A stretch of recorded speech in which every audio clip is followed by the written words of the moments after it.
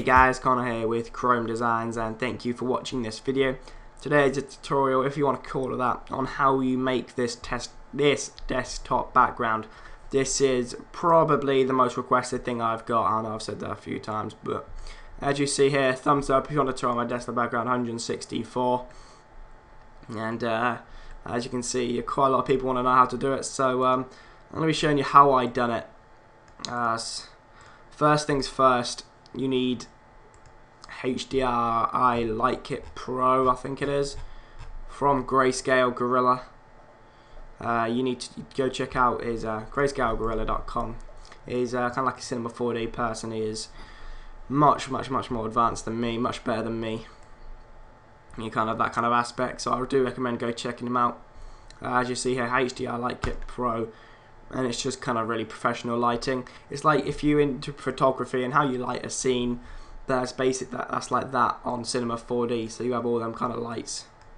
Now, for whatever reason, my computer is not being the best, but you can see that they're the balls I use, and I just kind of used that really, as I thought that looked really good. That's why I downloaded it, so I could use it. For those people that are saying, "Oh my God, use Grayscale," yeah, I did, because I purchased it.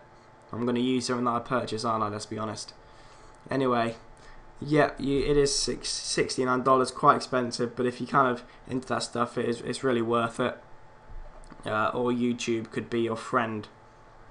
I'm not going to go too into depths about that, but anyway, so you can just open up the scene. It's kind of just a scene really, studios, and it's just Windows Light Studio, and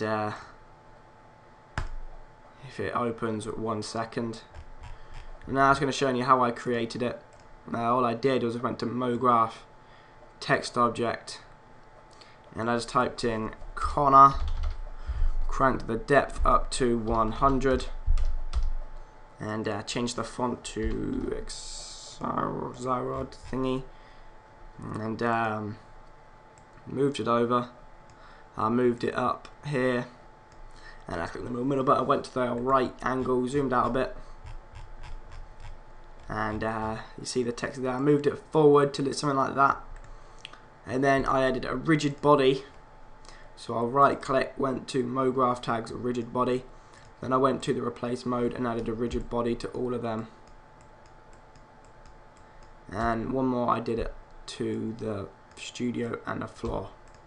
So now if we go ahead and go to the beginning, click play, you see that it falls on the balls, and it kind of gives a random effect at the same time. Looks good. So that is basically how I did it. So it falls, it stays rotating and doing all that manually, kind of does it for you.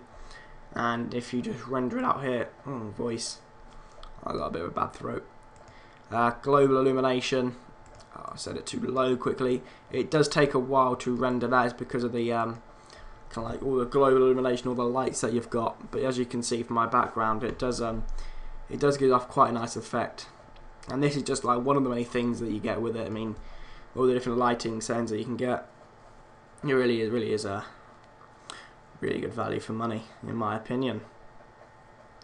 Anyway, I know a lot of people be like, "Oh, why'd you pay?" Blah blah blah blah. Anyway, I'm not gonna go too into depths about that because look, there we are, rendered. There you go. You have the gloss. And you know, it's just a bit bland. It's kind of not like that. All I did was just added some curves to it. If you notice, it's faded around the side and duplicated it. Just went to a Gaussian blur and just got a eraser brush and erased in the middle, and just added some flares. And that's how you do it. A lot of you requested, you know, $69. I do recommend you go and purchase it, or at least have a look, you know, see what you get. Or you can search YouTube. It's up to you. Anyway, I'll see you guys soon. Thanks for watching this video. That's how to create my desktop background, and I'll see you guys soon. Bye.